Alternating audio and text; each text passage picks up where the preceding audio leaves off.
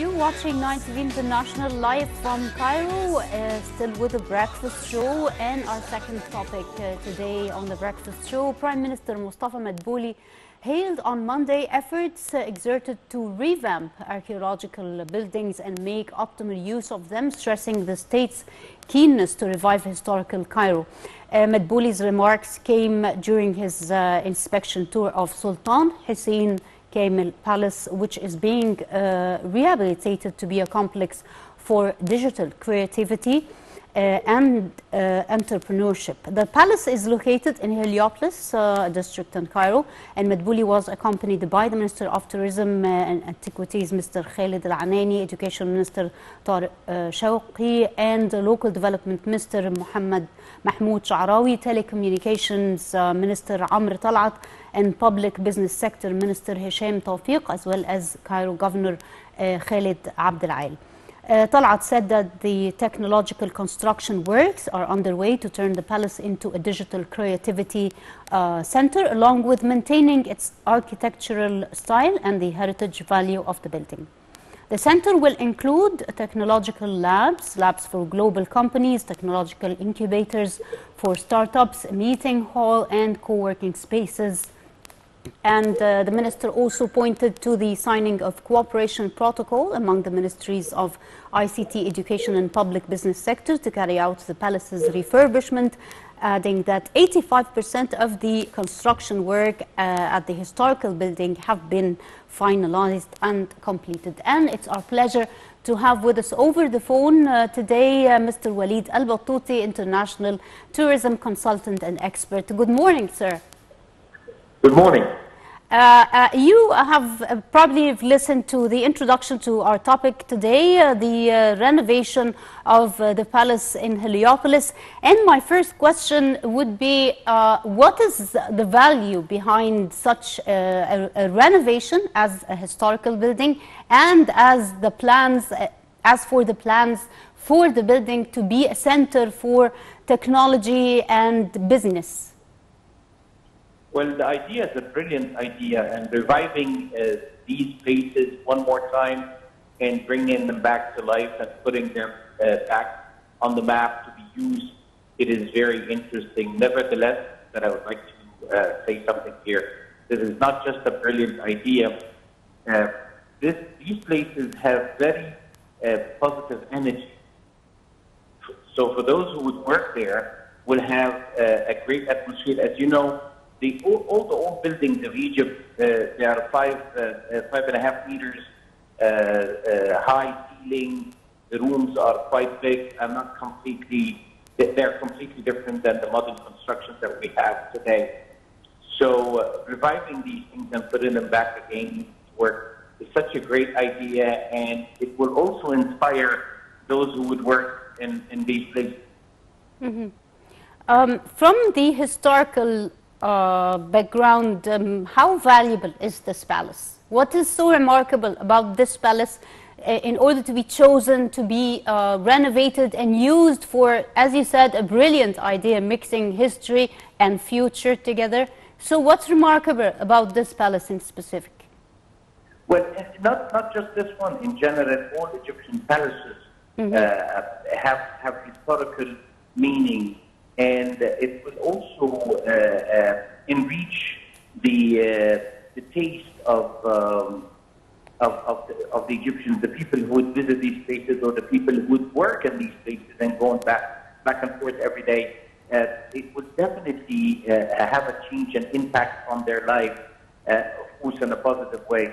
So all Egyptian palaces, anything in Egypt, by the way, over 100 years is part of the Egyptian history, and it's considered to be an antique. You know, this is by law. Anything over 100 years has this. So imagine that the Palace of Hussein Kamel and the history that it has, and of course, with the opening, definitely it will bring some information to the public about Hussein Kamel and that period of time. Mm-hmm. And as I mentioned in the news, that this place, the palace, Hussein Kamel's palace, will be a center for entrepreneurship and creativity. How is this going to work? I mean, people hear this, but we need some clarification on the real thing that will be going there. The Egyptian government right now is paying so much attention to this idea of entrepreneurship. So they go to the youngsters, to the youth, and see what kind of projects that they have, and they give them the space, the fund, the chance, because sometimes they all want to work and do a good job, but they don't have the option of facilities such as money or place to work or a platform even to put their stuff. So the Egyptian government is benefiting from them right now by doing all these places. By the way, this is not going to be the only one. I've heard that it's going to be one of 13 places throughout the country. So it's a real ambitious plan and a real brilliant one, as you said. I have another question.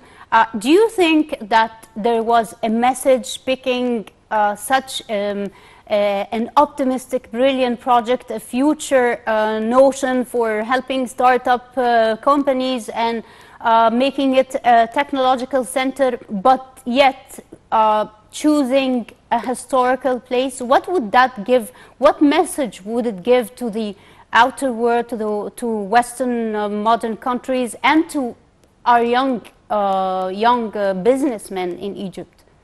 Do you think there was a message behind that?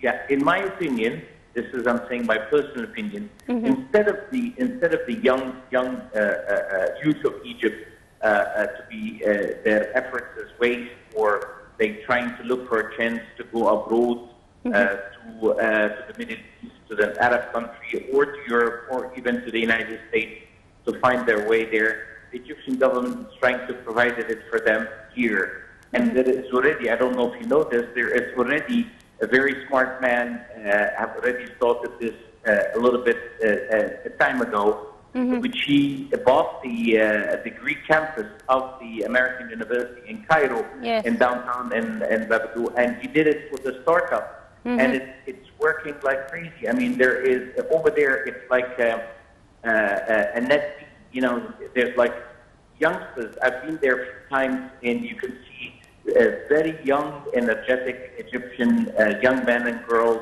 boys and girls. They're over there working very hard, and some projects already started to hit. And this, of course, spreads out, and everybody finds out about it, and then encourage everyone and give them a closer look to their dream that it could be achieved in their motherland in Egypt. Now they don't need to travel abroad, and that's the message I think that the Egyptian government is saying. If you have something come forward in the old days, sometimes I would have an idea, but I can't reach the government. There is no link. Today, it's the easiest thing you can do is to communicate with the whole government, with His Excellency, the Prime Minister of Egypt, or even the President of Egypt. You can send them a message, and within a very short time, you get a response. And the technology, you know, I don't know if this is related to what we're saying, but let me just tell you, I was sitting at my home with my phone, I registered for the vaccination of COVID-19, and the following day I got a message. Who would ever believe that this would happen in Egypt? You know, this was in 10 years ago, we would say this is a dream. Yeah, and I sent the message. The next day, I got a message that says, come, and they gave me the timing with the number, and when I went, I found the number, I found my name, everything. So this is where Egypt is hitting technology, digitizing everything, and everything is going to be under one number. Once you have your ID, it's registered on everything. They would know your bank account, your driving license, your medical history, everything.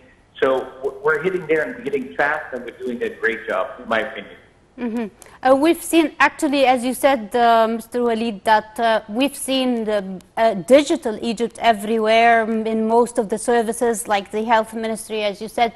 We've seen progress even on the level of universities and schools, and actually it's an amazing job the government is actually doing right now. And with the renovations in specific, because that's the topic we're actually discussing now, with the renovations, how would you evaluate the pace of renovations and the number of places renovated throughout Old Cairo, or the historical Cairo as they call it?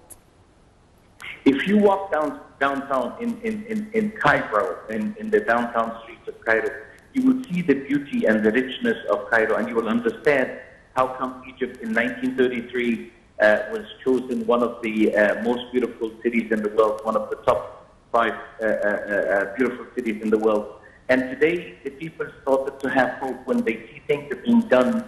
The level of the ceiling of their dreams started to get higher and higher, and they want to get things done faster and faster. And as I said, if you walk and see the beauty of the old buildings of Egypt, these things are very rich. And when you walk and live in it and work in it, it inspires you to do better. So in my opinion, that was a brilliant idea to make use of these places for useful use, and especially the people will start to go and visit it and see it. And there is a great job that's been done, to be honest, on restoring all our very rich culture and heritage. Yeah, I think if we have a plan to restore every single building, we'll have like years to do that. Don't you think so? Because we have really marvelous and masterpieces everywhere. Well, the distance that we need to do for 1 million miles, it starts with 1. So I think we're on the right track. We're doing good, and even our speed is very good. The amount of things that you see is being done and delivered, it's very good, and that shows that the current government is really under-promising, over-delivering. I see them this way. I do agree with you. I'm I do agree. Right now, I'm talking to you, and I'm on a highway, and I saw a couple of bridges that I was driving on this highway like 2 weeks ago, and they were not there. And I asked myself just now, sorry, this has nothing to do with what we're talking. When was this done? The movement of construction in Egypt, and in my field in tourism, I always been saying to tourists, the Egyptians, since they built the pyramids, never stopped building at all. So I do agree with you, Mr. Waleed. Thank you very much for joining us on the breakfast show. It was a pleasure. And of course, I agree with Mr. Waleed al-Batouty, international tourism and consultant and expert. The government is doing a great job when it comes to renovations, digitizing, and we're hoping for more. We've become so greedy about the achievements. And as Mr. Waleed said, they promise less and achieve more. This was the last thing on today's breakfast show. Stay with Night TV International, coming to you live from Cairo. I'm Nasreen Bahar.